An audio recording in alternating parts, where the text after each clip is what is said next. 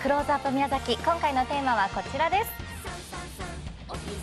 今回は進む宮崎 DX と題してお送りします。はい、DX という言葉最近よく聞くようにはなったんですけどね、はい、AI を活用した技術なんかということなんですけど、実際じゃあどんな分野にこう活用されているのかって意外と浸透していないのかなという印象ですよね。そうですね、実は私もそうでした。はい、今回はですね DX をスタートさせた企業にお邪魔して AI 技術を駆使した最新の技術を目の当たりにしてきました。はい、驚きの連続でしたよ。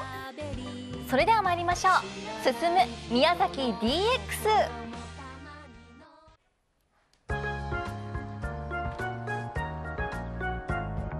私の名前はレイ。押宮建設入社1年目の新入社員だ。そうそう、この人が私の教育係の坂田さん。仕事は厳しいけどプライベートは面倒見のいいお兄さんのように心温かい人だ。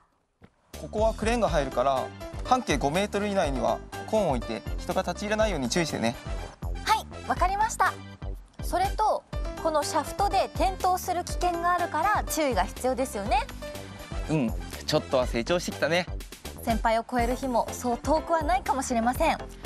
それは100年早いかな。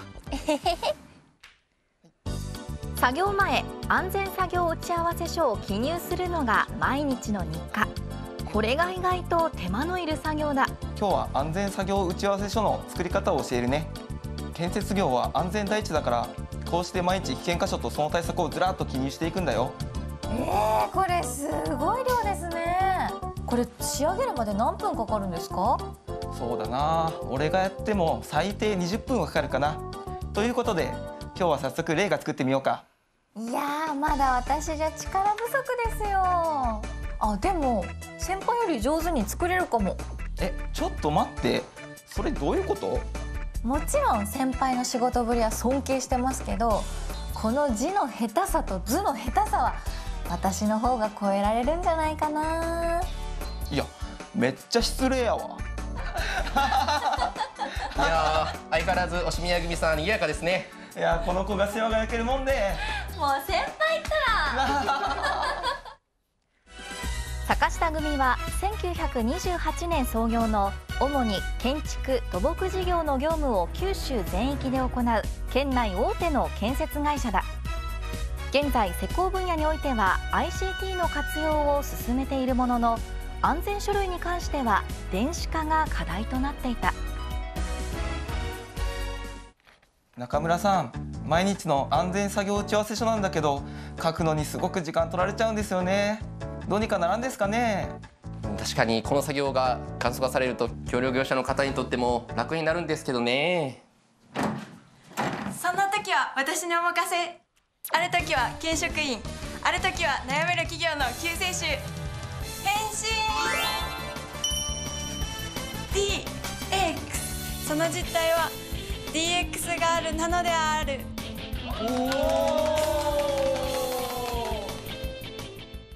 ちなみに DX って何？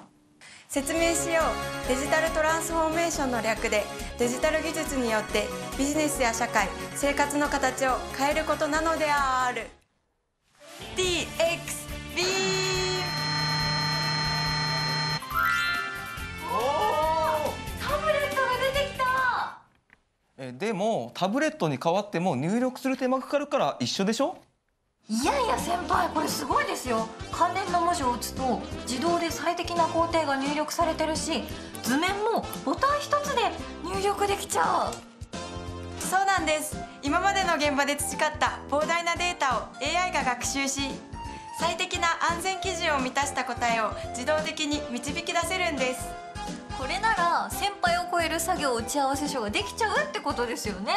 やったー、もう先輩超えちゃった。悔しい。我が社は現場の資料を紙で保管しているので、過去のデータなどすぐに確認することができないんです。これも DX で解決できますか？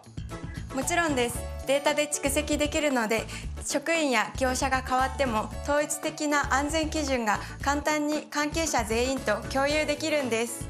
大きなものを作る建設業はとても魅力的な仕事です。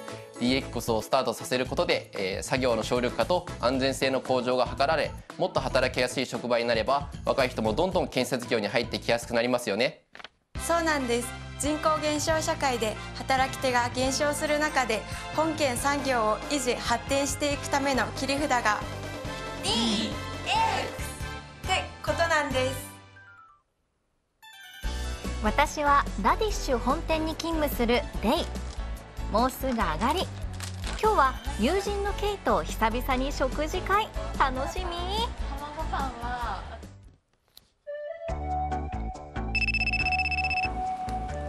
はい。あ、ケイ？もうすぐ売り上げの集計終わるから、いつもの場所でね。はーい。ちゃん悪いっちゃけど、去年のゴールデンウィークの売り上げを出してもらえんやろか。今日はちょっと用事があって。困ったな、今日中に商品の発注せねえかんちゃけど。そう言われてもな。そんな時こそ DX です。あなたが巷で有名な DX ガール？そうです。どうぞ専務。これはどうぞご覧ください。すごい。ゴールデンウィークの売り上げはもちろん、時間帯の客層や売れ筋商品まで克明に記録されている。その秘密は数台のカメラ。外のカメラは通りを歩く人数を把握。店内に設置されたカメラは性別、年代を AI で見分けることができます。県の補助事業で今年度に DX をスタートされたそうですが、いかがですか？はい、通常はレジを閉めた後にその日の売り上げを集計したりしてたんですけど、 DX をスタートしてから、レジを打つ段階で自動的に売り上げをデータ化してくれるので、随分助かってます。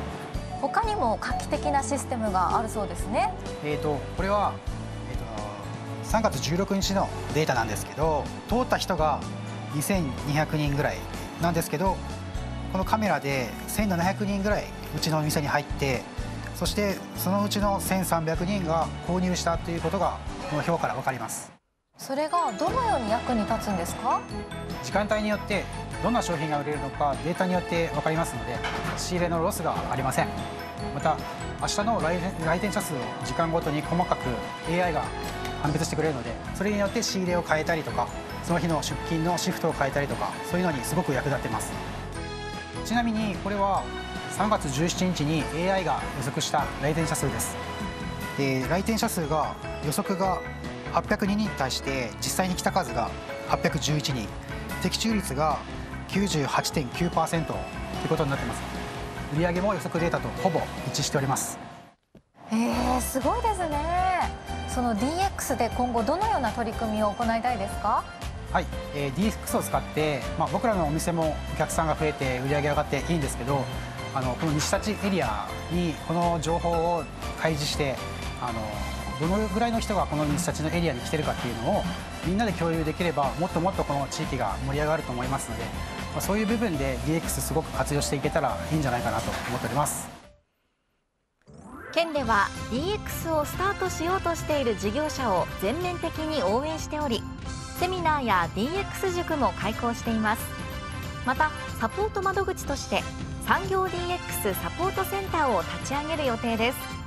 DX に興味のある方は県産業政策課産業デジタル担当までお気軽にお問い合わせください。いやー、こうやって見ますとやっぱり県内でも DX進んでますね。身近なところにあるんですよね。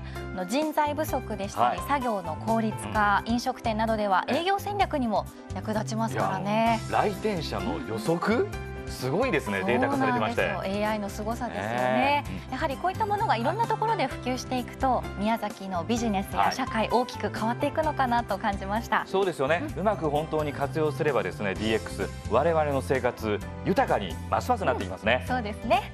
以上、クローズアップ宮崎でした。